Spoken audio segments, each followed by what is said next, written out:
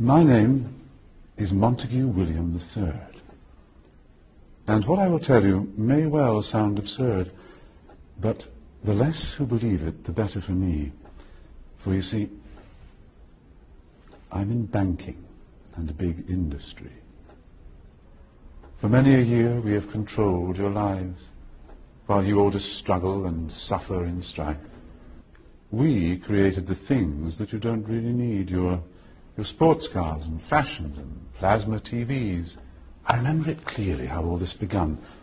Family secrets from father to son, inherited knowledge that gives me the edge, while you people lie sleeping at night in your beds. We control the money that controls your lives, whilst you worship false idols and wouldn't think twice about selling your souls for a place in the sun. These things that won't matter when your time is done.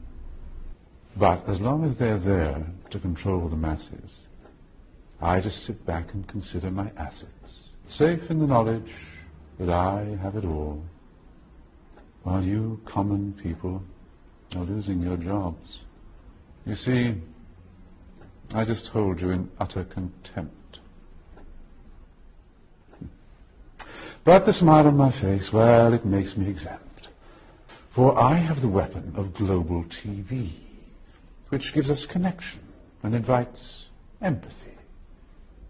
You would really believe that we look out for you, while we bankers and brokers are only a few. But if you saw that, you'd take back the power. Hence, daily terrors to make you all cower. The panics, the crashes, the wars, and the illness that keep you from finding your spiritual wholeness. We rig the game, and we buy out both sides to keep you enslaved in your pitiful lives. So, go out and work as your body clock fades. And when it's all over, a few years from the grave, you'll look back on all this, and just then you'll see that your life was nothing, a mere fantasy.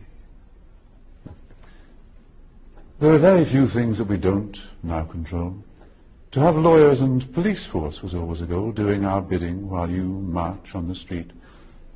But they never realize that they're only just sheep.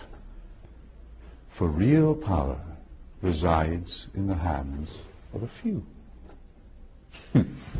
You voted for parties. What more could you do? But what you don't know is they're one and the same. Old Gordon has passed good old David the reins, and you'll follow the leader who was put there by you. But your blood, it runs red, while our blood runs blue. But you simply don't see it's all part of the game. Another distraction, like money and fame. Get ready for wars in the name of the free, vaccinations for illness that will never be, the assault on your children's impressionable minds, and a microchipped world. You'll put up no fight. Information suppression will keep you in tone. Depopulation of peasants was always our goal. But eugenics was not what we hoped it would be. Oh yes, it was us that funded Nazis. But as long as we own all the media too, what's really happening does not concern you.